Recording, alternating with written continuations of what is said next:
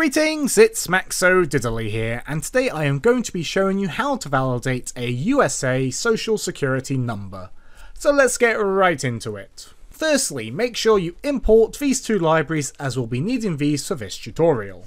Then, in our main method, I have got a bunch of system.out.println statements where I'm calling there an isValidSSN function, which we will create in a moment.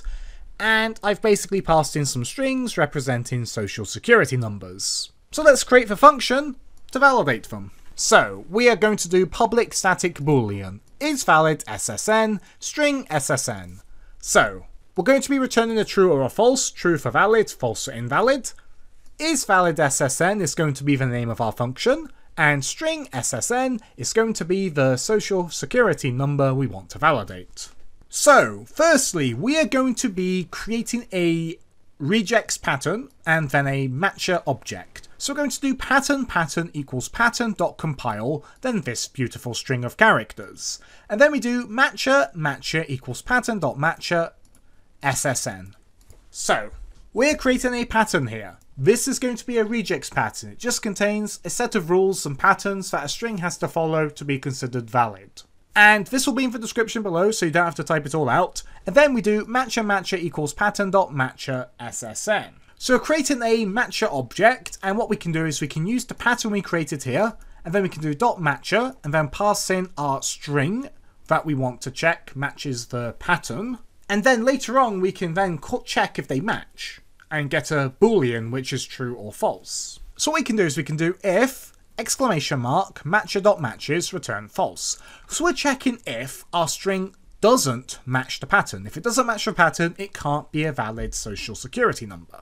So we return a false. However, we're not done yet with the validation. So the next step is going to be checking if any groups of numbers are zeros. And what I mean by a group of numbers is, so we've obviously got 3 digits, then we have 2 digits, then we have 4 digits, and they're separated by little minus symbols. We need to make sure none of those are just a bunch of zeros. So we're going to do string groups equals ssn.split minus.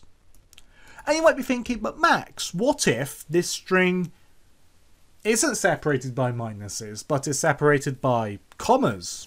This isn't going to work as intended. Well, don't worry, we've already checked that it matches that pattern here. And basically, this string array is going to contain each section of the social security number in its own element. And then we can do if group 0 equals 3 zeros, or group 1 equals 2 zeros, or group 2 equals 4 zeros return false. However, there's a little bit more we need to do. So, we are going to do int area number equals integer.parseInt group 0. So we're going to do a little bit more validation, and it's regarding the area number, which is the 3-digit part of the social security number. So the first part.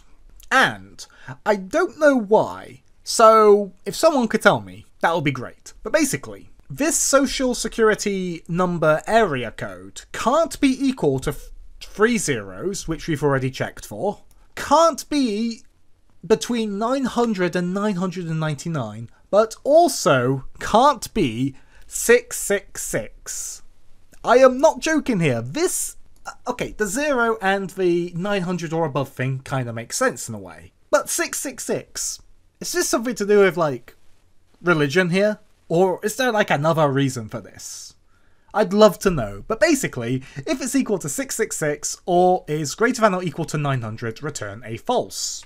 If we get through all of our previous validation here, we can then just return a true because it got through all the checks, therefore it's valid. So, let's save our work and hit play. So, let's look at the results. We got true.